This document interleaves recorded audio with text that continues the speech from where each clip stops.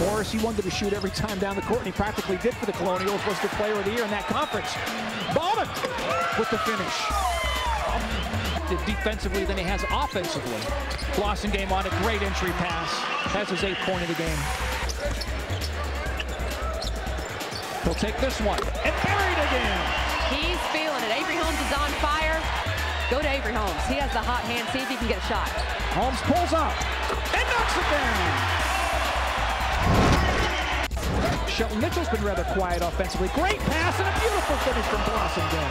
That might be the play of the year for Clemson, especially in Littlejohn for Djitte as a freshman or a sophomore.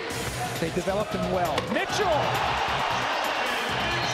And then the stare down to Jerome Robinson.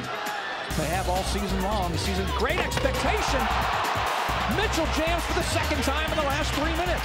Quality wins in the ACC tournament and sneak into the NCAA. They've got to play in the NIT. Alley-oop Robinson. Beautiful pass.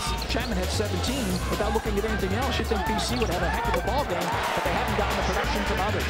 And that's because of Shelton Mitchell. And the Clemson Tigers have made it 2 straight here in the ACC as they beat Boston College 82-68.